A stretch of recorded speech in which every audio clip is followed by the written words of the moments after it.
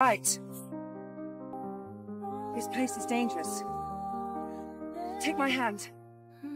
Stellar Blade has taken the gaming community by storm with its beautiful visuals, stunning character models, and dynamic combat. Let's dive in and you can decide if you want to play or pass. Stellar Blade is one of the best looking games I have played in a long time. They decided to focus on art and style to make the game look good, along with great animations and a world that transports you to somewhere that's familiar yet unique. The state of the world is dark, twisted, and on the brink of complete collapse. Each level and section of the game are simply stunning. It features some of the best hair rendering I've seen. Eve has a long ponytail that moves very realistically and naturally, even wrapping around her at times and draping over her assets, which are very well showcased with unlockable outfits along with sunglasses and earrings. Stellar Blade's world design is great. It features 2 separate desert locations, a light snow-covered region, and Idol 7, which is the ruins of a massive city with a flooded district and construction yard. Each area is very distinct from the other. Take the 2 desert areas for instance. One is more of a desert with mesas and junkyards all over the place. The other desert area is sandy, with ruins of a once big city buried mostly under the sand, with a dusty haze covering the environment, reducing visibility. While these are the sections where you will spend most of the game, you also have the indoor, more linear levels, along with the open world sections. There's an abandoned subway and massive facilities. Now, one of the good things about this game is that they listened to players and patched it at launch, letting us toggle off chromatic aberration, motion blur, and film grain. All the characters and NPCs you encounter are androids, and they are very different looking than what you would expect in most games. Some of them are torn apart with cyberpunk style aesthetic, where you can see metal showing through, and there's even one character who is an opera singer who is missing her legs, while some just look like humans. It offers up something completely different in terms of its appearance and approach to characters, compared to what we normally see these days.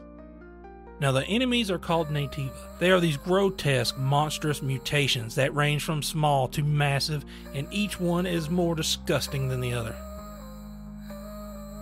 Stellar Blade's combat is smooth and impactful. It is a blend of Souls games mixed with a bit of Devil May Cry. Eve has an arsenal consisting of her sword and a drone that becomes a gun, with several different modes. It has a machine gun, shotgun, and missile launcher. Do not sleep on the shotgun mode. It is great for boss battles. It can cause them to stagger, stopping their attack. It's very useful. All of her weapons are upgradable, and it is necessary to beat the later stages of the game. It also relies heavily on blocking, parry, and dodge mechanics, which give a satisfying slow-mo effect, allowing you to take full advantage of the situation. Level design is very similar to Nier and God of War Ragnarok, searching and exploring the open world sections and finding missing androids for health upgrades and weapon parts. Stellar Blade makes you want to explore its world. Side quests can be picked up at Zion, the game's hub world, with stores for buying items and a hair salon later on in the game. It does have 3 performance modes: resolution, balance, and performance. Balance is mostly a 60 FPS experience besides for one of the desert worlds. Now, the performance mode will keep you at 60, but it does take a major hit in draw distance, and it's noticeable in certain areas with a hard line in front of you. When you're running, you can see a big shift in texture quality, but the extra frames are helpful for those crucial dodges. Stellar Blade even features a skill tree that has more perks and attacks to unlock in New Game Plus. Eve, being an android, also plays a role into the gameplay, with the ability to equip exospine upgrades that can enhance every aspect that you choose for your preferred playstyle. When it comes to music, this game is heavily inspired by Nier, but at times I do feel like they overuse the vocals a bit. The overall audio does not disappoint. It's visceral at times during combat, but when exploring, it's hauntingly peaceful, creating a real sense of loneliness throughout the barren wastelands. The story might be the weakest part of the game, but even so, it's still pretty good. It's up to Eve, Adam, and Lily to complete the mission and destroy the Elder Nativa. Eve is a part of a spaceborne assault launched from what is known as the Mother Sphere. Lily is a tech specialist, and Adam is a resident of the planet. The story is kinda obvious with some of its twists and turns, but I found it to be an entertaining experience from start to finish.